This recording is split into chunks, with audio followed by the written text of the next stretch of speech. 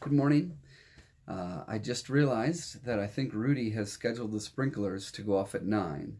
Perhaps as a subtle reminder to me when I'm doing other things to stop and spend time in devotion. Do you have those reminders? Those things that will kind of cue you to turn and pause and just dwell for a few moments in God's presence. In the Catholic Church, down the street from where I live, I hear the church bells that ring at 7:50. It must not be 7:50 because I'm gone by 7:50. 6:50 maybe on a Sunday morning, telling the neighborhood nearby that Mass will begin in 10 minutes or so. John Pasquarella, I think about every time I hear those bells, because he asked me early on one time, because they live actually from the Catholic Church to my house. They live right in between. And so he asked me one time, why doesn't Cross of Hope have bells? Aren't we supposed to have bells? I laughed and have reflected on that ever since. John, always a good one to journey with there, of blessed memory now.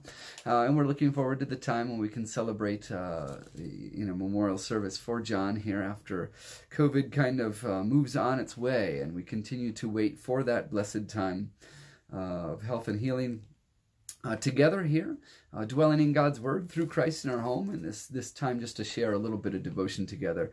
We're Thursday, April 8th today.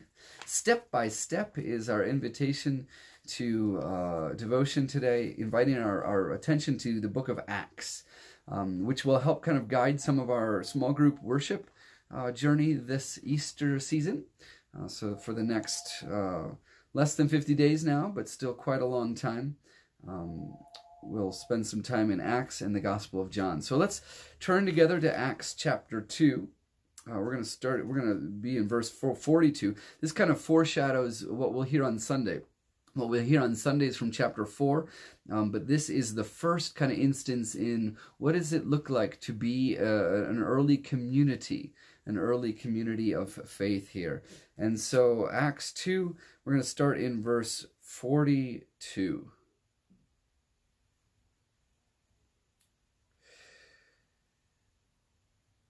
The young community devoted themselves to the apostles' teaching and fellowship, to the breaking of bread and the prayers. Awe came upon everyone because many wonders and signs were being done by the apostles. I love awe and wonder. Many of you know that. All who believed were together and had all things in common.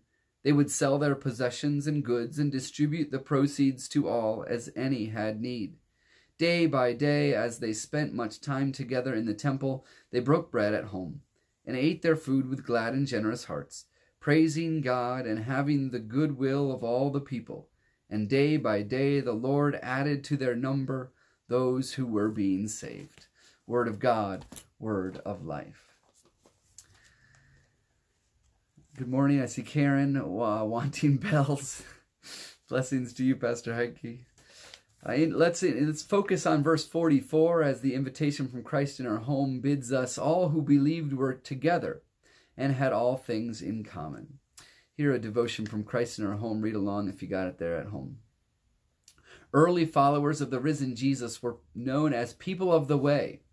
The way refers to a daily life choice to live in community with Christ as the center. Each day was a new chance for the disciples to turn together to God through the spiritual practice of worship, learning, praying, sharing meals, and caring for those in need. Inspired by the Holy Spirit, people of the way choose life day by day.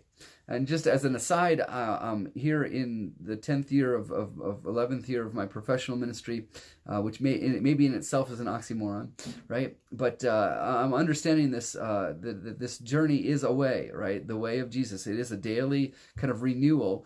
We talk about renewing our baptism day by day, but following Christ, which is always into community. I think you're seeing some of my sermon take shape here in real time. Let's continue. Each day can be a new rising for us too, a gift and opportunity to make life-giving choices. By God's grace, each day can be Easter as we set our hearts and minds on Christ. Through worship and learning, prayer and hospitality and generosity, we too walk together as people of the way into life overflowing with grace, compassion, and love. May today be an Easter day of new beginnings and abundant life for you. And may the sights and sounds of resurrection and new life you encounter remind you of God's abundant love, step by step and day by day. Let's pray together. Loving God, thank you for today's rising and your promise to make all things new through Christ. Amen. And as this beautiful Thursday unfolds before you, be invited to pray for new believers, those who for whom God's love will be revealed in new and vibrant ways that perhaps inspire awe and wonder. May you find awe and wonder in your day today, be captivated by it, and then share that with someone else in your life along the journey. God bless you, my friends. We'll look forward to connecting tomorrow here in devotion as we continue to share the journey together. God bless.